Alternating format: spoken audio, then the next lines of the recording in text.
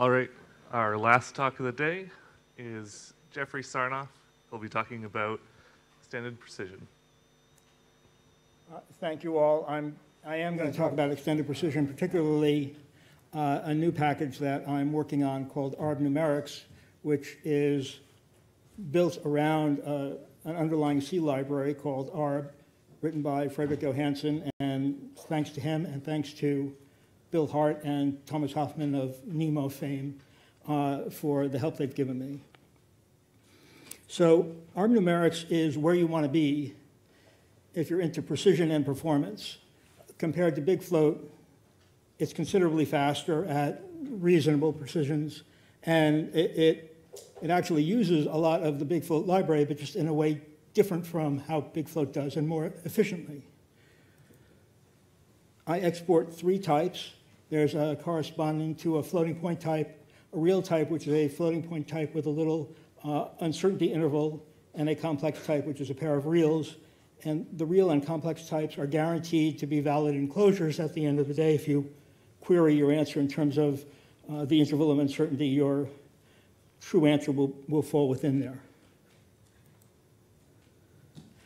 So I'm not bringing anything to the ARB library. What I am bringing is Julia's perspective in how to access and utilize these things. And it's not trivial because the ARB-C library is not written in any manner that one would write a library for Julia.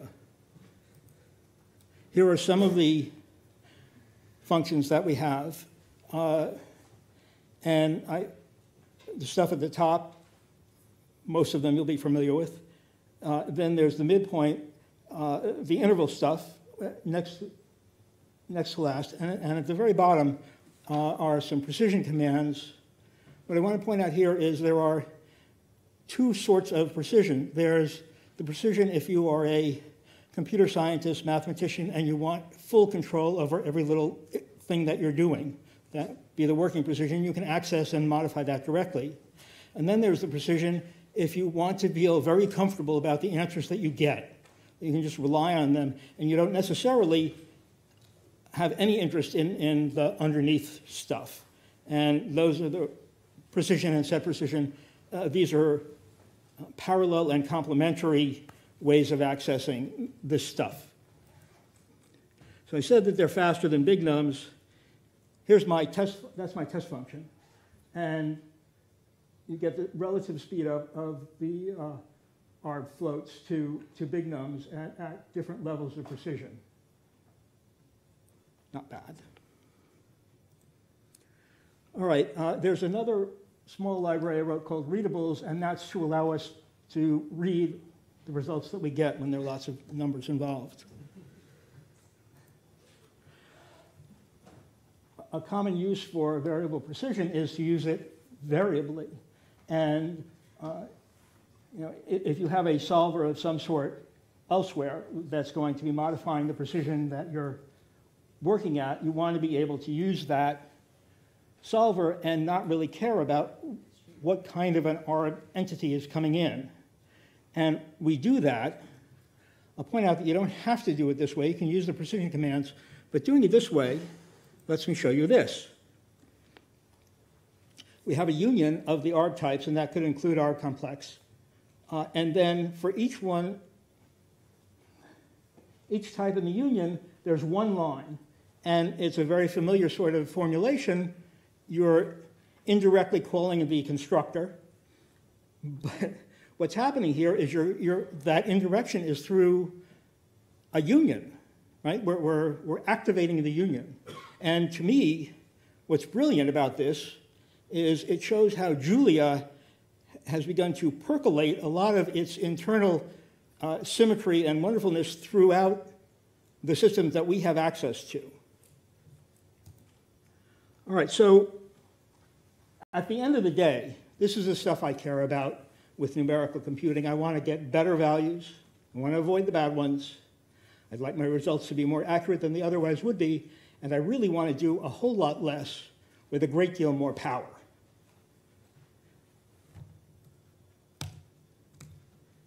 This is a little Julia without words. At the moment, this sort of activity is fragile, but we're getting there.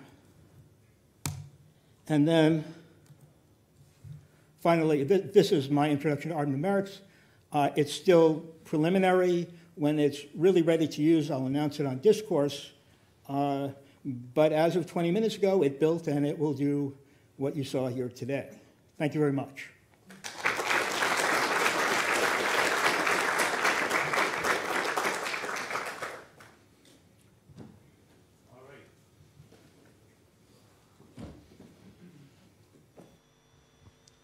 So if I understand correctly, you do expose the interval stuff? I actually did this for you. Yeah, Okay. you've got all the control that you want, including manually adjusting the size of that. So how, can you show like, creating an interval? So or I calculation? can. One of the lesser-known quotes of Alan Kay is, "You cannot explain away the demo." So I'm going to refrain from that. You can do it yourself, or I'll show you later. Okay. I just don't want to Sure. tempt fate.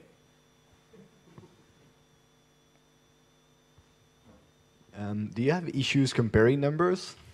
I don't have any issues comparing numbers. No,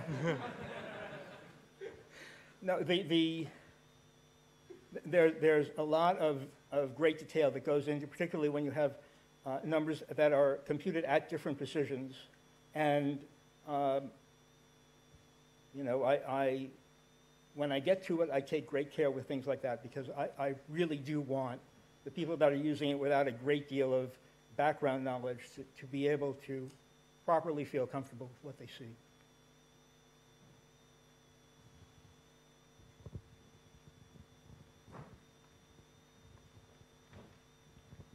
Is the plan to drop Big Float in favor of this? I'm your plan. agnostic about that. That's not my call, and it's not my system to decide upon. Okay, so okay. You think it'd be a good idea? You think it's So I always favor my own work. well, I mean, the difference is that Big Float is ostensibly going to give you properly rounded to the last digit, and ARB stuff will give you an interval. okay. But I assure you that when you're using it in the mode where, hey, I'd really like to believe in what I see, I will take a lot of effort behind the scenes to make sure that that happens, that you know, it's properly rounded, all that. And big floats are not as easy to use as one may think. Really, a lot of times what you need to do is create the big float from a string, and if you don't, you end up getting something that's rounded correctly, but it's not the thing that you want to be rounding. Okay. Yeah, got some clarification here. It's not. So I thought I understood from this that you have one type which is potential big float replacement, and another one that has intervals. Well, That yes, is but they're correct. all based on the same underlying technology, the ARB library, which works off of intervals. The float is just the real type without the interval part. And it's pretty much computed that way.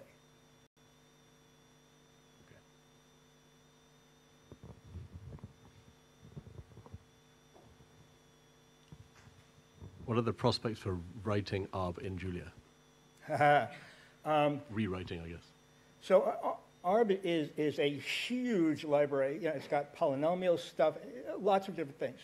Writing the parts that are most important to us in Julia, I think it's entirely possible. And the single biggest obstacle is that the logic that ARB uses actually calls into the big float library a lot. So decoupling it from that, we would have to have our own variant, non-GPL variant of big float. But the basic underlying, Basically, the basic yeah, underlying no type problem. is... In fact, we could do it in a way that in some cases is more efficient. And all the polynomial stuff or whatever is already in Julia, yeah. right? So I guess maybe we can have that discussion.